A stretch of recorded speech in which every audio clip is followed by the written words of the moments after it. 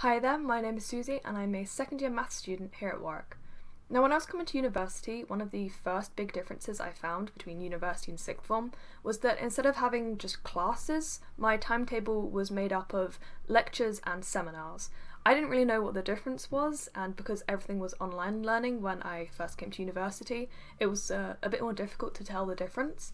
But now that Warwick has started doing a lot more face-to-face teaching, and now that I'm doing a lot more in-person stuff, I thought it'd be a good time to kind of go over some of the differences between the two of them and some of the similarities as well, and hopefully explain to you guys what it's going to be like and what in fact those two things even mean.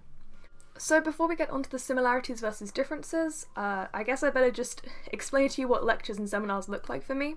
So in general, a lecture is just when a lecturer, who is one of the, the staff members at the university, they will be at the front or they will be on a Teams meeting or whatever, and they will just give a lecture. They will work through new content that you haven't seen before, whether that's things like theorems, proofs, definitions, anything like that where they are just giving information to you.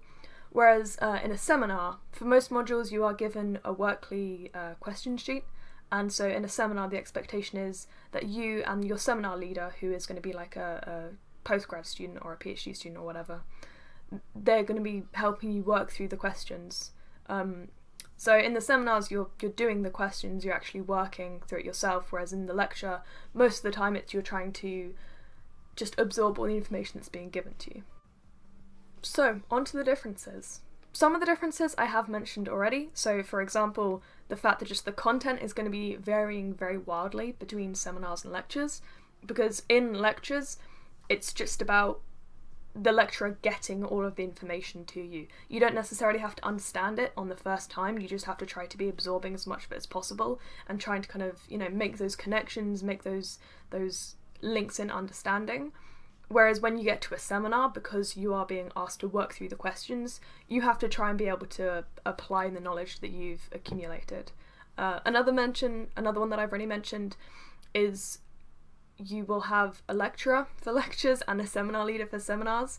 And because the seminar leader is a student, I've never found any of the lecturers unapproachable, and most of them have office hours, and you can go up to them after the lecture and ask questions and they will walk you through stuff.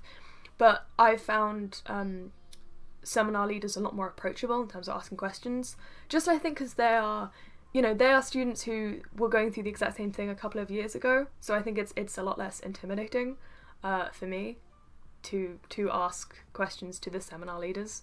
But I have asked lecturers questions as well, and I think the lecturers, because they're teaching the material, if I ever have a question about, I didn't understand, this step of the proof, I'll often go to a lecturer because they, they're the one who wrote the proof in the notes, or they're the one who's giving the proof to you. Whereas if I have a question about, I don't understand, how do we do this kind of thing, or what does this question mean, or how do I answer this question, that's when I'll normally go to a seminar leader, because it's their job to help you work through the content.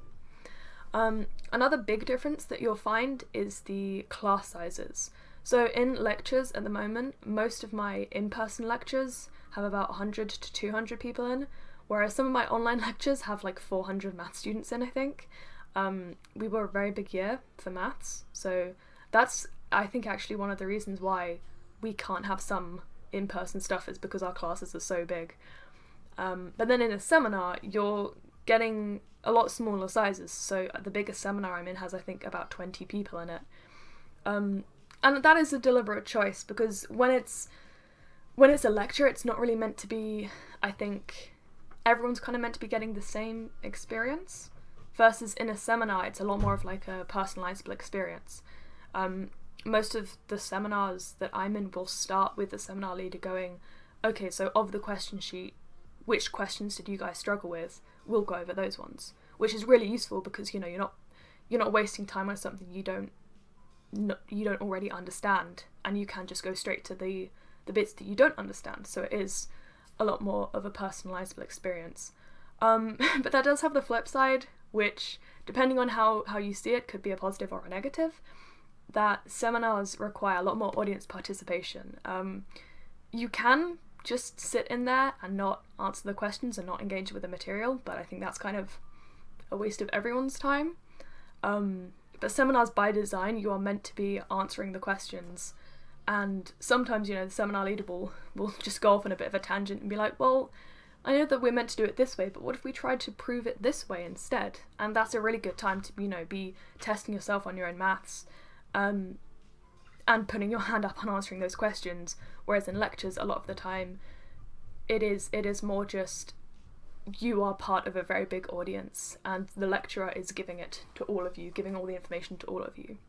Okay, and on to the similarities. A very easy similarity that I can just kind of get out of the way is that both seminars and lectures are the same length. My seminars and my lectures normally start about 5 minutes past the hour and then end 5 minutes to the hour, so that, you know, if you have to like get anywhere between lectures, you have the time to do that. But both of them are, you know, they're an hour long, give or take a couple of minutes. So that's something where going in, I didn't know what was going to be happening for me. I know that some of my friends do have modules where you have like 2 hour long lectures, but I don't have to do that, which I'm quite thankful for, because that would be quite a lot of work for me. And another similarity is that you are encouraged to ask questions. I know that I've been talking a lot about how, you know, they're very different experiences and that you're meant to be asking questions in seminars, but you are meant to ask questions in lectures too if you don't understand it. I mean, my lecturers will often stop the lecture and be like, so does anyone have any questions? You know, like every 20 minutes or so, just to make sure that everyone's keeping up. Because they are both meant to be experiences which help further your understanding, and one of the really good ways of furthering your understanding is to ask questions. So I don't want to kind of sit here and put people off asking questions in lectures, because you are meant to ask questions in both of them. That's objectively, that's the thing that's meant to happen. Another similarity, which is more advice than anything, is get there early. And I mean early. On my very first lecture, I think I walked in about 10 minutes early because I thought, you know, 10 minutes, that'll be fine. That's nice and punctual. And the entire 200-person lecture theatre was nearly already full up. So this isn't to say, obviously, if you walk in late, you are still going to get a seat, but you do kind of have to do the walk of shame a little bit, which obviously no one actually cares, but it always feels mortifying when you're going through it.